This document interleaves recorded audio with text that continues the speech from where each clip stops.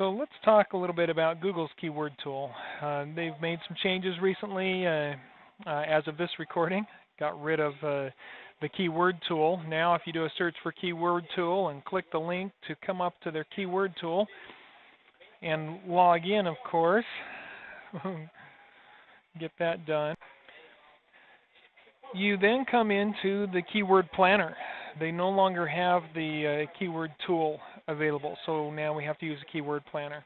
A little bit different. The main tool you would use if you're going to use this tool just to find some keywords to work with, to get an idea of what keyword phrases people are using, or to find phrases for your niche, or basically for any keyword research that you might be doing. You're going to use this search for keyword and ad group ideas. Now, because this is a Google AdWords tool, they typically push toward the ad group ideas approach, because many people who are using this tool are using it to find keyword phrases to use in their ad group. You don't have to do paid advertising, however, to benefit from Google's keyword tools. So here in the keyword planner, we can enter some keyword phrases in here. For example, if we wanted to find out how many times people search for wild edibles or wild edible plants, then we can enter those two keywords here, and then Google's going to give us some additional keyword phrases.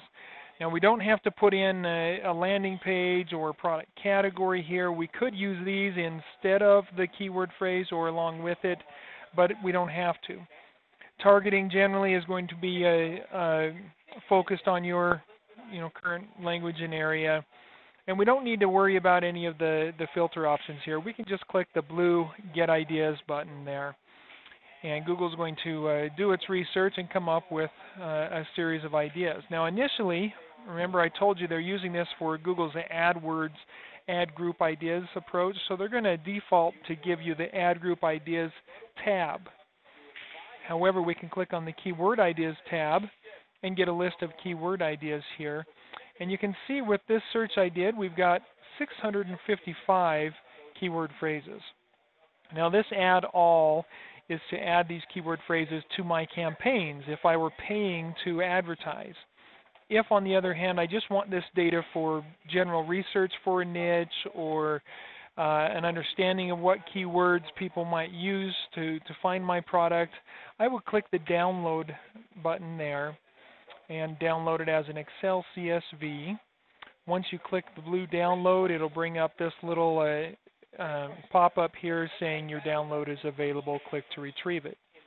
So click that.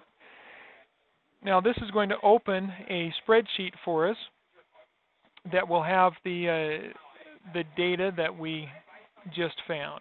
And so we'll have the spreadsheet available right there, open in Excel.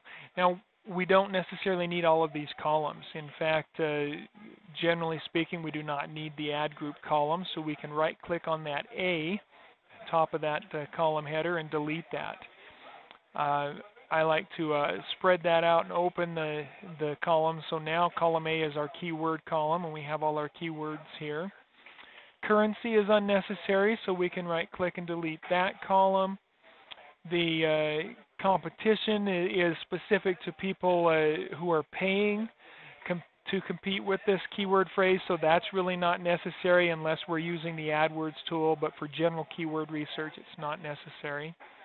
We don't need the average CPC, which stands for cost per click. We don't need the impression share, in account, or in plan, or extracted form. So we can highlight all of those, drag across all those columns, right-click, and delete. The only data that's really pertinent is the average monthly searches and the keyword column. Now, I like to bold my header column there, and then I also like to freeze that column by going to the layout part of Excel and freeze the top row. That way, as I scroll, I've still got my headers up there, so I know what all those areas mean. Now, with a lot of data, that's important. With just a few columns, it's pretty obvious, but it's just something that I like to do. So Then the next thing is to sort by average monthly searches, either low to high or high to low. And that way we can remove any key phrases that we don't need and end up with a list of phrases that are relevant to us. And so that's how you'll use the new Google Keyword Planner. The only thing that we really need for the Keyword Planner is that, I'll get back to it here, is the first section there where we enter keyword, search for keyword and add group ideas, and enter our keywords right here. And then just get ideas. Pretty simple, straightforward. That's what we need. Now, to find out more about what those numbers mean, that's something I'm sure Google's going to come out with more details and more data as time goes on. So we'll have to search for that a little bit. There are some links here that will explain some of this for us, so we can look at that.